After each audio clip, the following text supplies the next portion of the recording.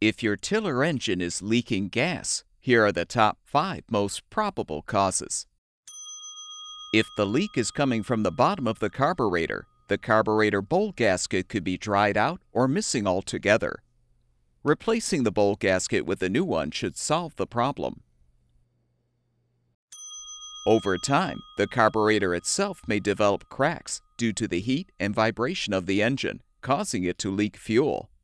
You should inspect the carburetor for cracks or corrosion and replace the entire component if it's damaged.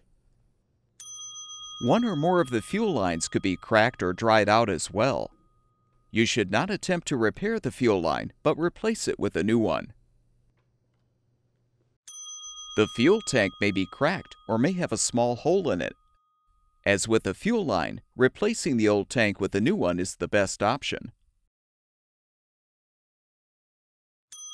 Over time, the rubber of the primer bulb can become brittle and crack, causing the bulb to leak gas.